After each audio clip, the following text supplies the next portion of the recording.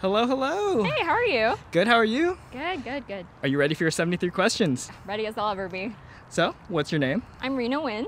And where are you from? I'm from Atlanta, Georgia, born and raised. And what kind of student are you? I'm a DO student. And what year are you in the program? I'm a second year.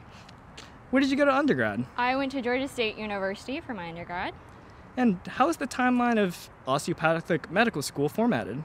It's the same as an MD school, actually. So we'll have the 4 years of medical school, and then however many years of residency it'll take for you, depending on your specialty. Okay. Does the application process look any different than an MD school? No. It's called the ACOMAS, which is pretty much the DO equivalent of the AMCAS. You have your personal statement, which is super important. You have to take the MCAT, and then all the other sections are pretty much the same. Okay. What is the main teaching difference between MD and DO? So in addition to the MD school curriculum, we have an additional 200 hours of osteopathic manipulations. And can you explain briefly what is OMM? So OMM is basically just physical manipulations of a patient's body to help them with any aches or ailments that they may have. Gotcha. So what's been your favorite part of medical school so far? The seldom breaks that we get are definitely my favorite and most memorable part of med school. And why did you choose a DO school over an MD one? So growing up, I did a lot of taekwondo and yoga, and I was able to see the interconnectedness and importance of mind, body, and spirit, which are coincidentally the 3 tenets of osteopathic medicine. So I thought pursuing this path would align more with my personal experiences and my values. Well said. Thanks. So, I'm also a fellow student. I know I get this question a lot, so I'm going to ask it to you too. It's never too early.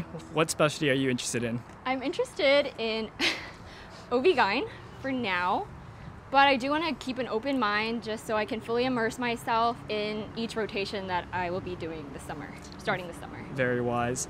Were there any specialties you immediately said, absolutely not for me? Before I started med school, I definitely said no to OB-GYN, but now that I've taken the class and I saw how much you can advocate for women, women's health, and get to experience infectious diseases, I thought this was the perfect specialty for me. Okay. What first made you fall in love with the field of medicine? I think it was sometime in elementary school. There was a brain festival in Atlanta, and I was able to hold a human brain in my hands, and I was 8. And I thought, how cool would this be if I could do some more of this one day, you know? So, for OB-GYN, how long does your training take after undergrad if you wanted to specialize in that? So it would be 4 years of med school, and then I believe 3 years of residency, depending on the specific program location that you go to. Gotcha. But what is the most unique part of being a medical student for you? I don't know, I guess at this point in my life, a lot of my friends are getting married, having babies, buying houses, and I'm still it's basically like undergrad. You're just still studying. You don't really have any adult obligations, I guess. So that's the weirdest thing. So how many hours on average do you think you study a day? I want to say 4 to 5 hours. I know people study more, some people study less, but I think that's about average. Okay, you got to be realistic. Yeah. So why should someone choose to go DO instead of MD? You got to put on your kind of salesman cap now. Well, I personally think that DOs emphasize a lot of human touch, and I think that's very important when it comes to patient care. I don't know. I just think that's important for me. It depends on the person and what they're interested in. Well, devil's advocate, turn it around. Why should someone not go to DO school? I don't think there's any reason why they shouldn't. I think every school is important, or equally important. You're about to step into a plant. Thank you. Okay. So, are you the first doctor in your family? No, my dad was actually a physician in Vietnam, but once he came here, he wasn't able to get the papers or transcripts from his medical school, so he had to start completely over from scratch, do undergrad again, and grad school and whatnot. What did you think you wanted to do at the beginning of undergrad? Me? Yeah. I've been wanting to be a physician since I was in elementary school, so I never really had a plan B. Gotcha. Are physicians and MD med students ever mean to you for being a DO student? I haven't experienced that yet. but I don't know what's going to happen once we start rotations. So what's the craziest memory of med school so far? Crazy. I think we're all pretty tame and mild people. There's Oh, nothing come on. Sell us as being exciting. Oh, gosh. Crazy. I can't think of anything crazy off the top of my head. What's the most fun you've had in med school? Probably spring break my first year. That was the first break we had in a while at that point. We were coming off of a really tough semester, and I went to Puerto Rico. I talk about this all the time, but I went to Puerto Rico with a few of my classmates, and we just really enjoyed having our time off. It was good. Nice. Are you nervous to be starting clinical rotation soon? Yes and no. I'm ready to get out, but at the same time, I'm ready to see what I came to do, kind of. Like, a lot of med school is like patient care, and I'll finally be able to do a lot more of that these upcoming months. What's the hardest class you've had to take so far? Probably our cardio, pulmonary, and renal block. I think personally, renal was the hardest, systems for me, and it was a rough time. What's the hardest procedure you've had to learn so far? Maybe intubation. So Oh, those are fun. It was fun, but we had to practice on dummies, and every time you hear it click, that's someone's tooth breaking. And Yep. so a lot of us, you just hear click, click, click all around. Yep. Yeah. So, what is your favorite procedure you've learned so far? Maybe central line placement. That was pretty cool. Okay. Yeah. Which class or procedure are you looking forward to learning the most? I'm not sure. Or maybe rotation. What rotation are you looking forward to most? How about that? I don't know. I'm just excited to just see everything and try everything. Wow. Yeah. So, what time do you normally wake up? This is always fun to ask because everybody gosh. has different different answers to these. It ranges anywhere between 6 and 8:30 a.m. depending on the day. How many hours of sleep are you typically working on? Oh, not enough. But I want to say 6, maybe 5-6 hours. How many hours of sleep are you working on right now? I got a lot of sleep last night. It was pretty good. I went to bed at 11 and woke up at 6:30ish, 6:45. So it's a good day. Yeah, good day for me. But I still need my coffee, so who knows? Makes sense. Are you a night or day shift kind of person? I was a morning person until I started med school, and now I'm more of a night person. But I want to get back into waking up at 5 or 6 every day. Okay. Yeah. Who are you most thankful for at your medical school? My classmates. Definitely my classmates. What's the funniest thing you've seen in a patient chart without, violating Hipaa, of course? So for one of our exams, we had fake patients, and our patient was Ariana Grande at the top of the chart, and it said she was a 37-year-old male. And then in the actual history, it said she was a 34-year-old female, and that was hilarious. Nice. Gotta love standardized patients. Mm-hmm. Oh, what is the most common medical advice you have to give to your patients? Maybe lay low on the alcohol. I think I give that advice to a lot of people a lot. Nice. And drink water. That is so important. What is your favorite random nerdy medical fact? Oh my gosh. So I watched another one of your interviews, and you asked this. She couldn't come up with anything on the spot. And I guess neither can I, even though I've already done some studying for this. You'll have to come back to that. Okay. And I guess we can't avoid about talking about it right now. So how has your experience as a medical student been impacted by COVID? Well, a lot of our classes transitioned to online lectures, so I haven't been able to see a lot of my classmates. Are you just gonna walk into the street or Nope. Oh, okay. I know exactly where we are. Okay. Yeah, so a lot of our classes transitioned to an online class, and a lot of our professors aren't used to the technology, so it's been pretty difficult to get everything. Gotcha. Yeah. All right, so, we've talked a lot about your life inside the classroom and when you're studying. So how about your life when you're not studying? So what is your favorite thing to do when you're not working? I'd have to say going on road trips and hiking in different areas around, not the suburbs. That's probably the best. Just getting out of the suburbs and going somewhere else. Does your family ever ask you for random medical advice?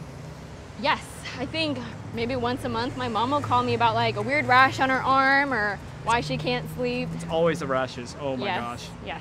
What is the weirdest question a family or friend has ever asked you? She asked me one of my friends, I think she asked me to check probably another rash on her boob.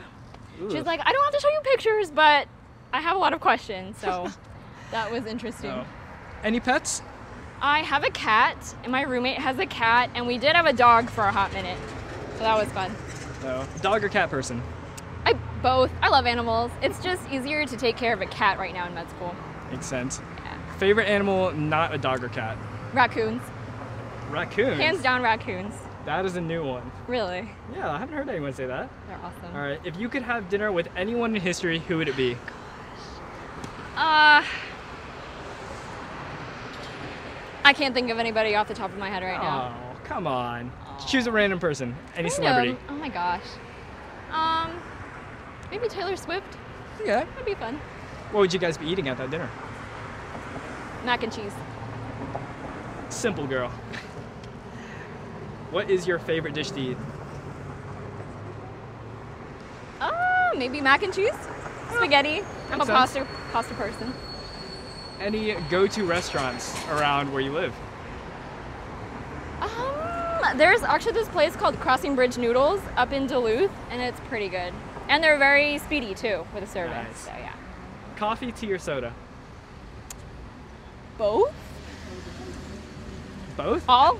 As you have coffee in your hand? Well, yes, I have coffee right now, but I just like beverages. I don't know. I always have a drink or something in hand. Makes sense. Look at you walking across the street with a camera in your face. Makes you feel all famous. Oh gosh. I'm not meant for this. So, all right, this is a question I was meaning to ask you earlier. How much water should you be drinking every day? Because everybody gives me a different answer. Well, it would depend on your body weight and your lifestyle. So that would be a very personalized answer that I can't calculate at the moment. I was gonna say, literally every med student, every doctor gives me a different and completely, like, non-specific answer. Yeah. Oh? Favorite meal from the hospital cafeteria, if you have one? Mac and cheese. Mac and cheese, everything? Yes. It's such a good comfort food, you know? We need a lot of comforting as med students, so. Well, outside of that, what's your favorite healthy snack? Oh, goodness. Hummus? Ooh, good Hummus choice. and broccoli. Very good. I would say, what's your favorite guilty snack or cheat meal, but I think I know the answer to it. It varies, but a lot of times it is mac and cheese. Okay. All right, super controversial question. You ready? Yes. You look shocked. Oh my goodness. Pineapple on pizza, yes or no? Yes, if not with ham. Okay. All right, I'll take it. Apple or Android? Android. I get a lot of crap for it, but I just think it's a lot more customizable, I guess, to your preferences, although I think Apple is catching up to that with the new features they've had recently. Any artistic hobbies you keep up with? No, not really. I make reels on Instagram sometimes with my cats and my dogs, but that's about it.